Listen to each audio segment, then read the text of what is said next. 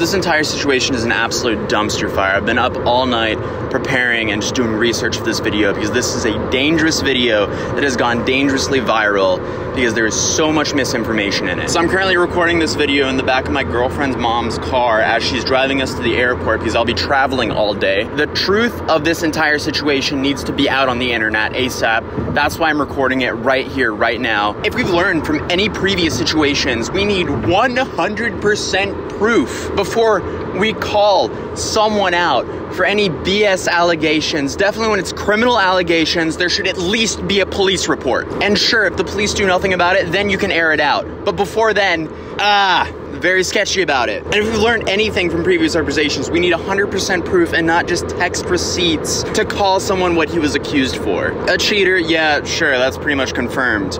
But the other one, that's a dangerous, dangerous allegation that has no need to be aired out without a police report. So Cole Carrigan uploaded the video titled "The Truth About the Ace Family," where he goes on to say that Austin McBroom, who's the father of the Ace family, and his father forcefully inserted themselves into a girl without consent. So a few months ago, June 22nd to be exact, I was still living in the Team 10 house and I got a call from one of my good friends. She was hysterically crying. I've never heard anyone feel so distraught in my life. I was so scared, and she began to explain to me that she was in Miami with Austin McBroom and a bunch of other people, including his assistant, his dad, security guards, other girls. XYZ happened. I'll get into that. So okay, yeah, he showed proof, right? No, he really didn't. All he showed was a smoke show with nothing concrete. Once I saw people coming forward after my tweet and DMing me about their personal experience with Austin, I knew that this probably has happened more than once. And if no one comes forward about it, it will happen again. And then he shows us that Keemstar took a $500,000 bribe to not upload a video about it. So after that tweet, Keemstar, aka Drama Alert, reached out to me through DM saying to give him a call whenever I could. So I called him and he basically asked me what was going on, what happened, why I tweeted that, and the story behind it. I basically gave him a small rundown of what happened, and he proceeded to ask me if he could reach out to my friend that it happened to and get her to speak so he could put a video together. He was asking me all sorts of questions, so I knew that he was already recording me to probably add to his video. So we kind of just stayed low because we saw a bunch of tweets about people already knowing that he was uploading a video the next day about the situation. So we kind of were just like, not worried, and we were just gonna kind of let it unfold that way so we didn't have to insert ourselves where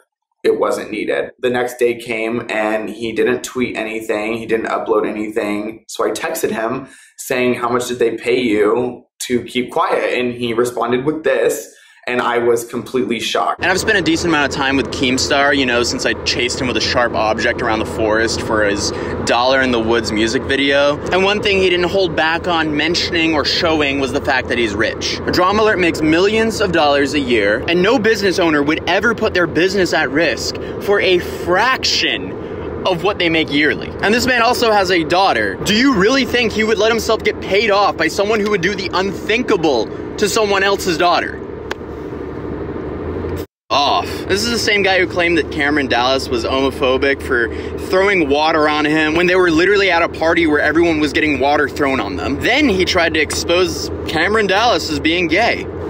It can be really scary dealing with somebody with such power, and I think that's the main reason why a lot of people haven't come forward, because they're afraid of not being heard or getting shut down, or even getting a lawsuit in the mail, because that's the type of person that Austin is. And if you signed an illegal NDA, that's definitely something that he would pursue in. One of my friends was texting back and forth with Austin about their trip to Miami and what girls that she should bring with her for him. I'm gonna put up the screenshots right here of her sending pictures of the girl to Austin and him replying with that. Here's another one. Here is another one.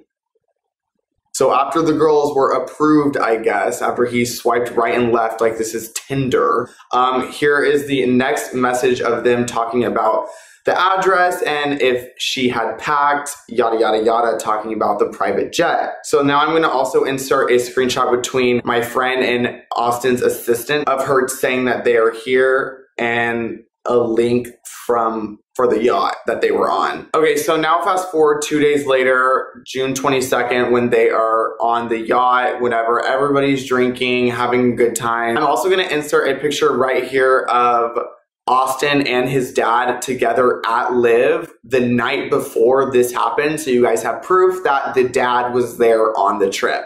After they all had been drinking, my two friends went back to their room to go change because the sun was setting, and that's when Austin, the security guard, the father, and two other guys came into their room. Obviously, I don't have recordings that went down in the room, but my friend told me that she repeatedly said no multiple times, over and over and over, to the point where she started crying, begging them to stop. That's when they forced themselves in her, and I will insert the photos of the blood all over the bed sheets in the hotel room right here on the exact same date, June 22nd. So we're supposed to ask questions when all he has is an anonymous witness, which I did in these tweets right here. As of right now, the Ace family situation is a disgusting dumpster fire, but has no real witness. This would all be very different if the witness went to the police with all of their evidence, with the ability to testify if needed. There were too many witnesses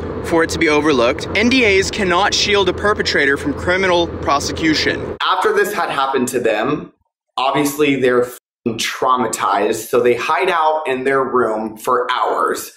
This screenshot is going to be one of Austin McBroom's friends texting them 3 times within a 3-hour period on June 22nd, right after they raped her, saying, "What up?" Then they didn't reply because they're obviously traumatized. And then 2 more texts saying, "Did you die? Are you dead?" I'm also going to insert this screenshot right here of my friend texting her ex-boyfriend that lived in Miami, saying that they were in a bad situation and needed help because her friend got raped.